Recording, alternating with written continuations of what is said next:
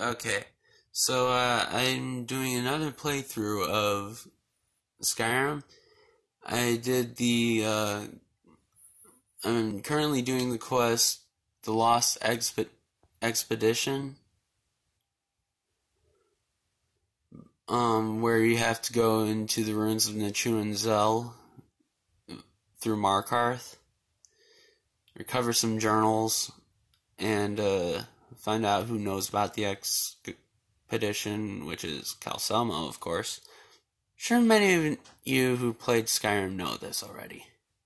Anyway, came across a destroyed dwarven sphere master. The giant, like the large Dwemer plate metal right there. Watch when I go up. Yeah, it decides to have a mind of its own and start flying around like a UFO.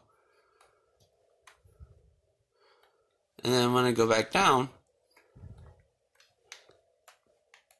it's back. This can qualify as one of my odd Skyrim moments, because that is really odd.